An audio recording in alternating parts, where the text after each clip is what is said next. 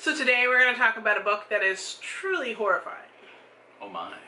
And Marshall's going to sip his coffee and listen to the tale that I'm going to tell you. Just sit right back and you hear a tale of a dreadful trip. Okay. So this book is called Size Zero. It's by Abigail Mangin. It is the first, it's a debut novel. I like how he's trying to make light of this book. Okay, so yes, this is the first novel that she has written. First, I'm going to tell you what it's about. So Size Zero takes place in the fashion industry. There is a monk who is kind of like almost the heir to a modeling casting dynasty because he grew up in this world of models, I guess around New Yorkish. Yeah, I think it was in New York. His aunt, very close friend of the family, runs a fashion house. He's not a monk yet. He just is at the monastery. He's about to take his vows. But he has run away from that life. He gets a call because his aunt has put on a fashion show. One of her models was taken and then given a suit of human skin to wear down the runway. So the reason why this is causing such a kerfuffle, besides the fact that it's human skin, which is the first thing that you're like, his childhood friend, when he was growing up, disappeared around age 14. From what the autopsy is saying, it's her skin. But this is now like over a decade later, and they're like, how is this her skin? So he leaves the monastery and comes back to this world that he left. Alright, so if I didn't lose you at human skin, let me go a little bit further. This book, and I'm not going to tell you the rest of it, because the way it was written was well written. I am not saying, and I deeply apologize, I am not saying any of this because it is a badly written book. It is not, but I repeat, it is not badly written. The subject matter is truly uncomfortable. It is horrifying to read, especially if you are triggered by what happens to females, how females are objectified, how females are used, how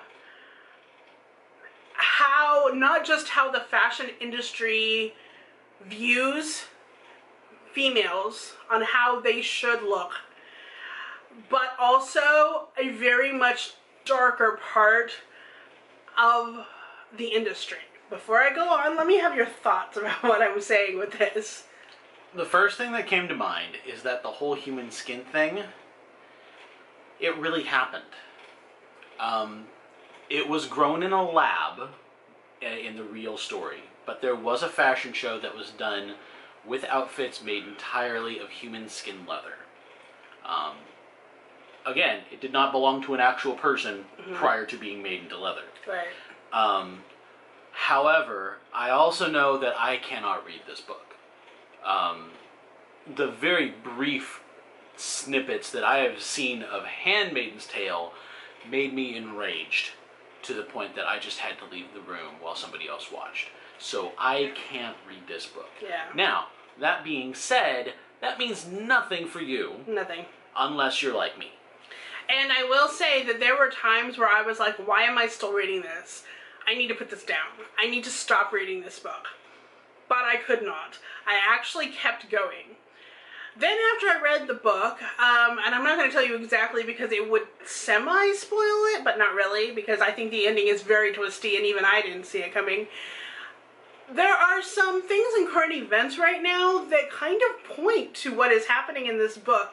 And at that point, I felt like I needed to read this book just to do its service to what is happening in our current society. Just in like women's rights and the Me Too movement, that's like barely scratching the surface of what I'm talking about. And in that case, I feel like it might be an important book to read if you can push yourself out there and say, yes, I am okay with learning more about this. but the way that it's written is not realistic, okay? So even though what happens in the book could be realistic and probably is realistic, the way that it's written is very, like, serious, but with a slight tongue-in-cheek, trying to lighten the heaviness that is the subject matter, if that makes any sense whatsoever. It is at its core a thriller, a horror, a mystery book. It is the first in a series. I don't think I'm going to be reading the second one because I don't know if I can put myself through that, but this is definitely a genre that people like to read. So what you're saying is that it's kind of, it does have serious matter, but it realizes its genre and it plays that up to keep it from getting too dark. Right. Okay. Exactly. But it does go there. It is very dark. It is very, very dark. So that is basically my review. I gave it 3 stars because of the fact that I was so uncomfortable about reading it.